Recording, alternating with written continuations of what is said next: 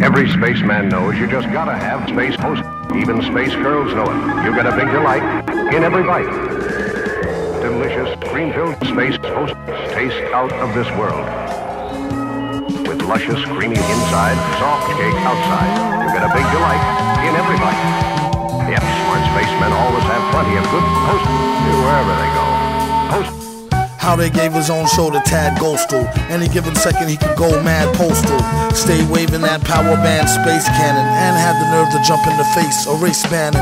And punked out, luckily he deaded it. And guess who's the schmuck who's credited with editing it? Your man Motar, the cop out. Ain't have no other career choice, he dropped out. Since when the way outs included Zorak. Way back he used to rub his thorax and borax. I'm not the one that sold him to it. If he won't admit it, I'm not gonna hold him to it. It's all love and no hate though. For all that, the villain need to get his own late show. Do a monologue and jest with the guests. Madlib switch the beat and walk him to the desk. With danger holding down the control room. Later again returning from commercial, I told you Doom. Early, he's on BPT. Catch him on public access, free TV.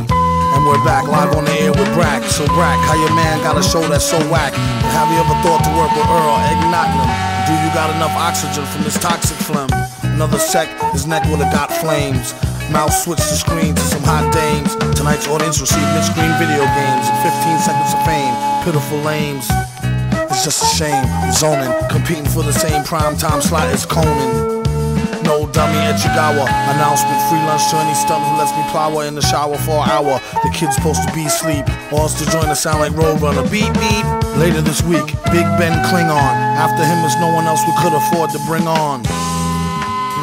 Keep it ghetto and let them know BYOB from the get-go. I'd like to propose a toast to the grossest host, space hoes coast to coast. That destructor razor played out gag in a cape and a pantsuit, looking like a straight out dag. Don't mean to sound crunchy. Hit a honey from the back and crumpled up a scrunchie. A light snack, hungry munchie. Felt a funny hunch, then she told him donkey punch me.